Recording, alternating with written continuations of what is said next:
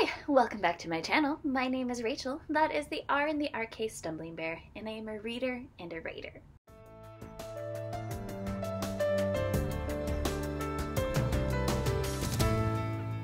And I am back with another tag from my Goodreads drive that I've had in the vault for about 3 years now. This time the tag is called the Middle Grade Book Tag, and I saw it on Casey's channel, Lost in a Bookcase.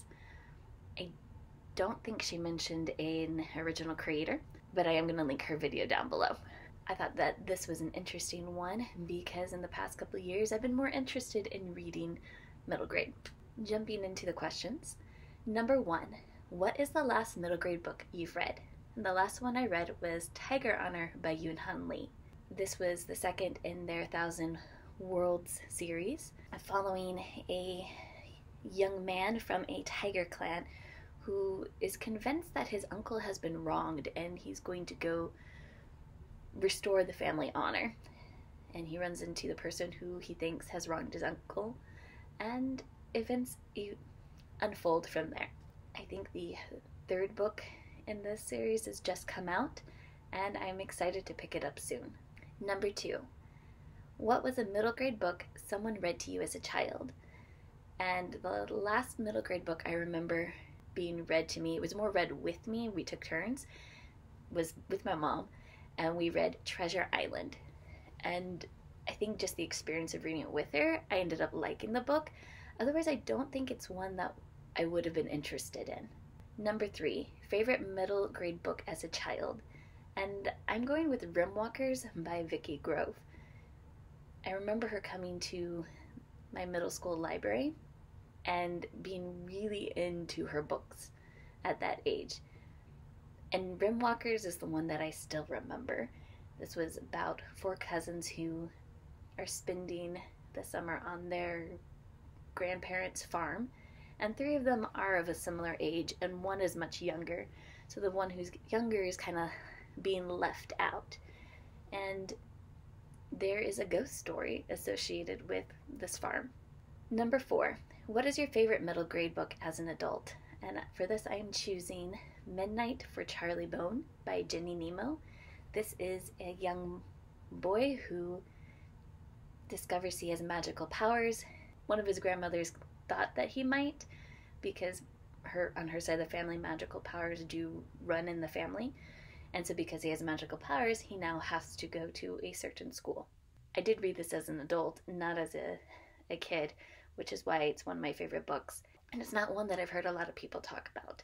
So if you haven't read Midnight for Charlie Brown and you like a magical school setting, you should try this one. Who is your favorite middle grade author? And for this I've chosen Patricia Reed. Now, Patricia Reed also writes young adult and adult books, but I've always liked her middle grade. And in fact, she just recently had one come out. I think it's called The Dark Lord's Daughter, which I actually just picked up from the library today and it's on my library shelf, so I'm excited to read it. But I've always liked her sense of humor. It's been great. So Patricia Reed is my choice. 6, what middle grade book should be required reading in school? And I think Root Magic by Eden Royce. This is a historical fantasy. It's set at a time period that is not often talked about. It's right near the end of segregation of the schools, and it's following a young girl who is a twin. She has a twin brother, and in this book it has strong themes of family history, and also friendship. And so that's why I think that it should be required reading for school and for middle grade. Number 7, favorite middle grade book cover. So I don't really have one, but one that is very striking and I think fun, it conveys the adventure that you're going to go on, is Valentina Salazar is Not a Monster Hunter. And that one is by Zoraida Cordova. And then number 8, favorite middle grade movie adaptation. And I'm going to alter this slightly to TV series adaptation. And for this I've chosen A Series of Unfortunate Events. The TV show, that the parts that I've watched have been really on point for the books. I actually am not a big fan of the books. And I think that's just when I read them, they didn't work for me. Maybe now that I'm reading more middle grade and enjoying more middle grade, they will. But from watching the first couple seasons, they seem to like adapt from the book really well, and I enjoyed watching the seasons. I think that that is a great adaptation. And that has been the middle grade book tag. Do you read middle grade? Do you enjoy middle grade? If so, what are some of your favorite middle grade books? Thank you, and have a great day.